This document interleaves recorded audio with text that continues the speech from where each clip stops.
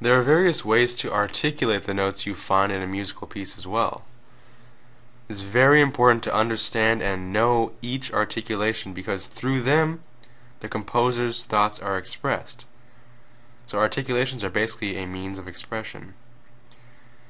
So I'm just going to, I listed out the articulations that you should be familiar with and what they look like on the staff.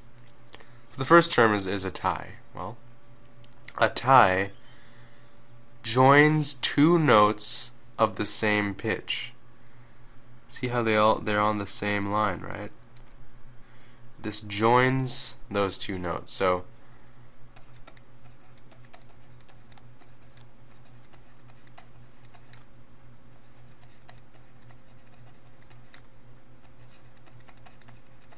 same pitch.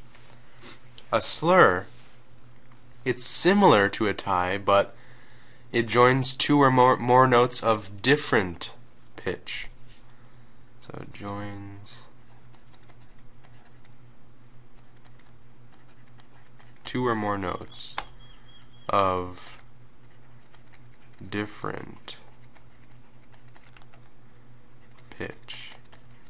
So you can see how these guys are not on the same line, right? Now legato, this basically tells the musicians to play the notes smoothly. So there's no pause between notes. It joins very smoothly. Okay. So notes. Hold on, 1 second.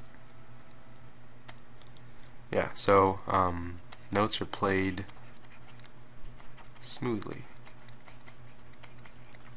Now usually a slur joins the notes because or so that there's no pause between the notes.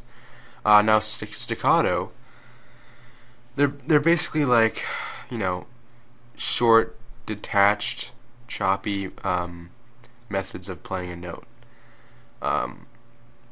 It's indicated by a dot over the note so that it is shortened and thus detached from the previous notes by being held for less than its full value.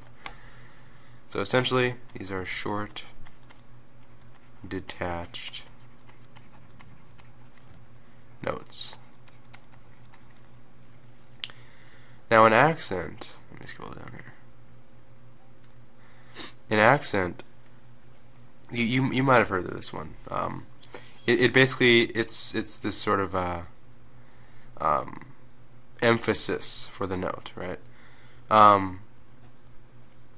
And it's placed above each note, as you can see, and it basically holds the notes for its full value. So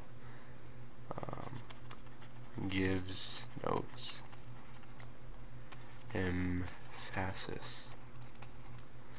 Okay, now a marcato is basically a strong accent, but it's short. So it's kind of a mix of these two guys. So each note is emphasized, but they're sort of shortened. So strong accent, but it is short. And the last one I want to talk to you guys about is tenuto. Now, it's basically sort of just a bar above each note, and this tells the musician that the note is sustained with a light accent up to its full value. So it's kind of in between these guys. So sustained note with a light accent.